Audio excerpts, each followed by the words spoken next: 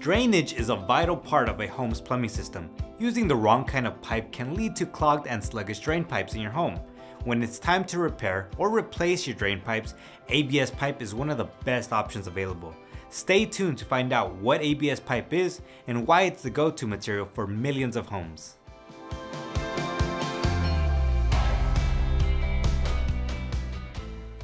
Today we have Octavio explaining to us what ABS pipe is, pros and cons of ABS pipe, where to use ABS, and how to determine if you already have ABS pipe in your home. Hello, my name is Octavio, and I've been in the plumbing industry for over 20 years. I've been helping people with their sewer lines, water lines, and gas lines.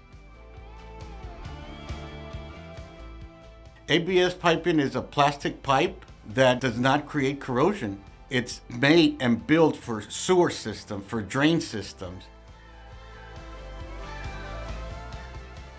The pro about ABS pipe is that it will not create any scale, any buildup. It's always going to have a smooth service for the life of the pipe. Very minimum chance of having any stoppage. The con of ABS pipe is that it is weaker under direct sun due to the fact that it's plastic. It's strongly recommendable to at least cover it with a foot of dirt. It will not hold pressure. It's not like a copper line where you could put 50, 60 psi of water pressure. This will not hold. It would burst. As a homeowner, I would strongly recommend you use ABS piping on all your drains, including your secondary drains, where are laundry drains, kitchen, lab basin, bathtub, showers, etc., and obviously your sewer system. Really good for under the house, under dirt, under cement, under slabs.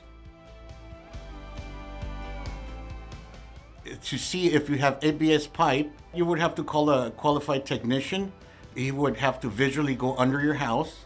Or if you're on a slab, we would have to run a video inspection so we could see the condition of your pipes, and that way we could determine what kind of material, what kind of piping you have under your house.